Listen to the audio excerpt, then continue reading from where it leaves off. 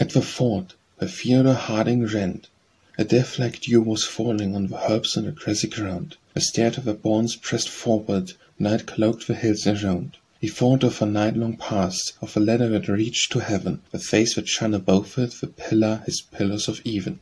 From out of the sleeves of darkness was thrust an arm of strength, long wrestled for mastery, but begged for blessing at length. White fear fell on him at dawn, as the Nameless spake with him then, Prevailer and Prince, called he him, the power of God and with man.